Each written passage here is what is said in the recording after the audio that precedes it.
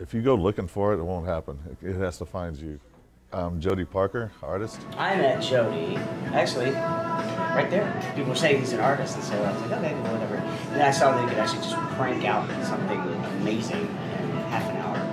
And so we were sitting around, and I'm kind of riffing, and this room back here is kind of boring. And I'm like, Jody, how much would it cost me? I want the good, the bad, and the ugly. He's asked me, how would you like to have an open bar tab and food and drinks for 2 months? I said, sign me up. Since it's spaghetti western, the good, the bad, and the ugly, which is one of the most famous spaghetti westerns ever. It was made the year I was born. Mom and Dad always encouraged me to be creative and draw, paint, whatnot. And Mom said I used to get Dad's Playboy magazines and lock myself in the bathroom and draw the cartoons out of Playboy. Yeah, I always knew I wanted to be an artist.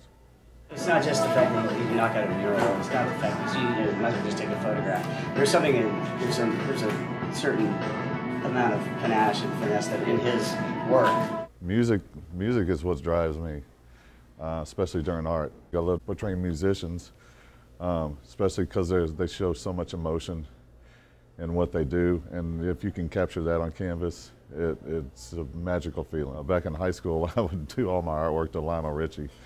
It sounds kind of odd now, but it got me through some of the pieces. But I love listening to Pantera and Public Enemy and Hendrix. When I do a Hendrix, it's for me.